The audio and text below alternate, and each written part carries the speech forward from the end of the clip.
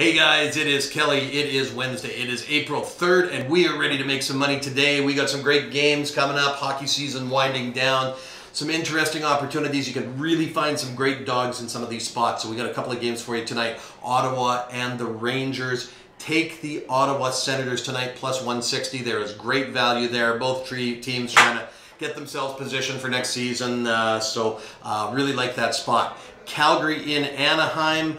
Total is 5.5 on this game. I think the Flames are going to continue to score some goals. They're ramping up. They're trying to get momentum coming into the playoffs. Really like the over 5.5 goals there tonight.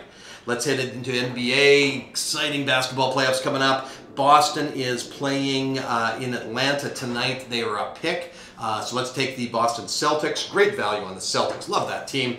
The Raptors -2 in Brooklyn. Take Toronto -2 points. And finally, really nice value on the San Antonio Spurs. Plus 0.5 points in Denver. And let's throw a little bit on the money line there, guys. That's going to be about plus 160, plus 165.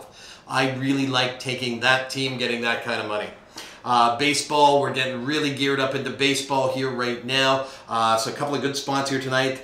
Shoemaker's up on the mound tonight for the Toronto Blue Jays, playing the last game against the Orioles. Surprising Orioles 4-1 this season. I think Toronto's going to put it all together tonight. They're -160, laying some juice. Take the Toronto Blue Jays -160. And lastly, Boston, the Red Sox in Oakland taking on the A's. They're -140. We're on the Red Sox tonight, guys. We're gearing up for March Madness Final Four. I got my shirt ready, doing my best to handicap it in my March Madness shirt. So we are going to come with those games and a full analysis. I tell you, I'm really leaning towards Texas Tech. I watched those guys play in Anaheim last weekend, and I love that team. Go Red Raiders. So that's a little heads up. Let's keep an eye on those lines where they're moving. And guys, good luck. Let's bust your bookie. We'll see you soon.